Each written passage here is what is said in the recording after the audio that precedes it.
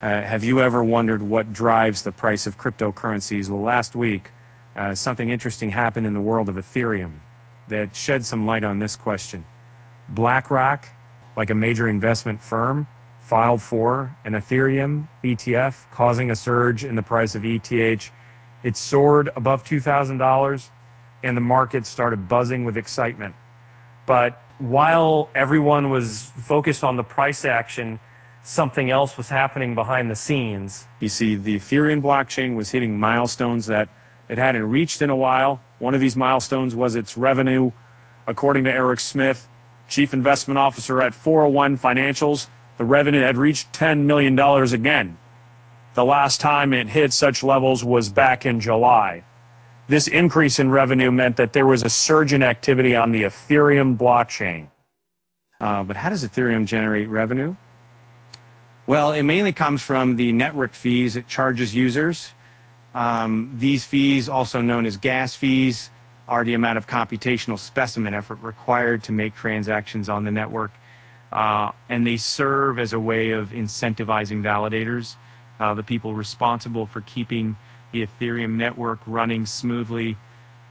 During this surge in activity, the average gas price reached its highest point in the last 30 days. This indicated an increase in demand for ETH.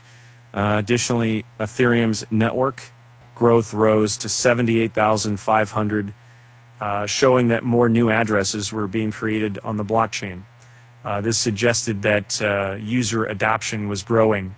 And then these millions of evidence offers exploited for a single offered to do this, and this is, in my opinion, as we serving and offers Ethereum network had also decreased.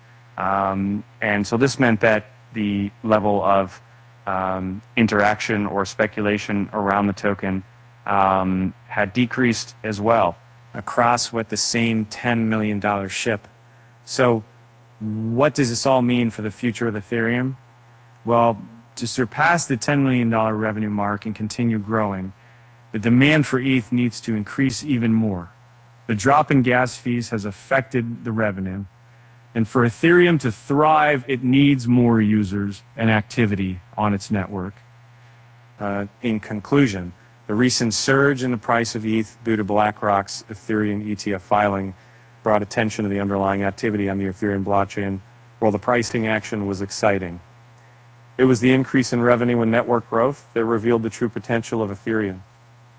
With that said, let's hope that the demand for ETH keeps rising and brings even more success to this innovative blockchain platform.